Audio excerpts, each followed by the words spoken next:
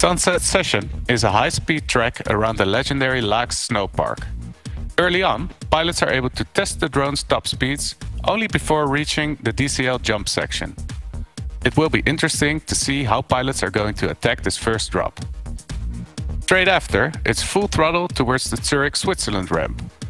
This is where pilots should find smooth and steady racing lines in order to keep their cool, because it is followed by a tricky drop through a cube gate that's oriented sideways.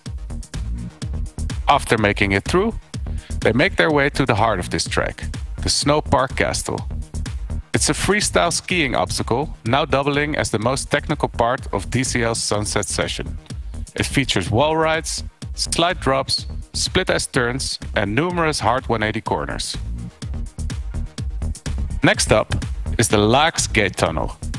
It may not seem tricky at first, but I promise you, because of the constant elevation changes, it's nearly impossible to take this corner at full speed. To finish up their first lap, our beloved track designers added a couple of blind corners that require some real high-speed precision. Now, let's take a look at it from the pilot's perspective.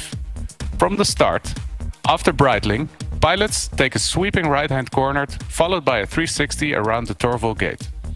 The DCL ramp and drop gate is a great place to overtake opponents. But make sure not to overshoot the next obstacle, as it features a number of hard 180 corners.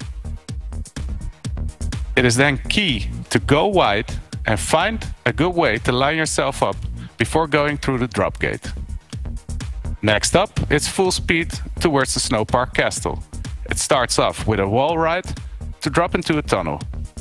Going up while making a right-hander in order to drop down again through the snow slide.